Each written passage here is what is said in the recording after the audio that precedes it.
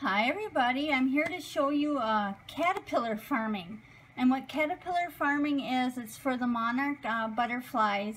You collect the eggs or you collect the baby caterpillars and then you let them transform into butterflies. You know, you take care of the caterpillars and feed them milkweed and stuff.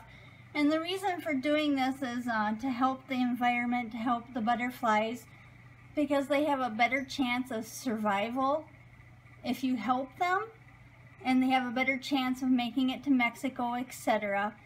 And my sister does this every year, but my sister does it on a large scale, and I will attach her video after this video. She has a longer video and it shows her setup. She does like over 300 butterflies a season. So I'm just going to show you what I have so far, and this is probably all we'll get because in Minnesota they're kind of done laying their eggs now. But I have, see that little white dot up here? That's an egg, and there's a couple of eggs on these leaves. That's an egg. We're waiting for the caterpillar to come out. And here's some baby caterpillars. And these were just super microscopic little caterpillars, and there's two in here. The other one might be hanging out on the lid or something, but it looks just like that one. And then we have, let's see some bigger ones. And I have to separate these into their own containers now. They're getting too big to share a container. These in a different container probably tonight. They'll each have their own container, and they're eating milkweed leaves. And these, I found all these on my milkweed garden. And here we have one. I'll just show you. Tilt it carefully. This one's getting ready to transform into a chrysalis.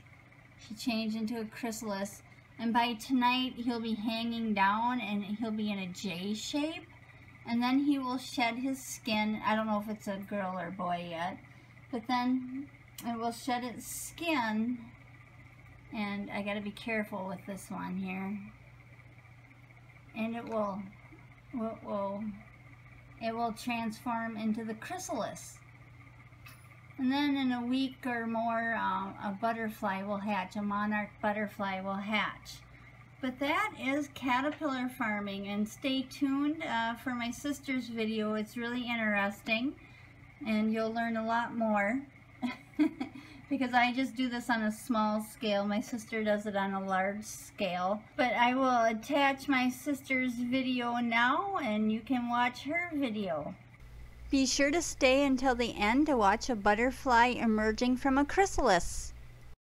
Okay, my sister Lori wanted me to videotape my setup for raising caterpillars, monarchs, and releasing them back once they hatch.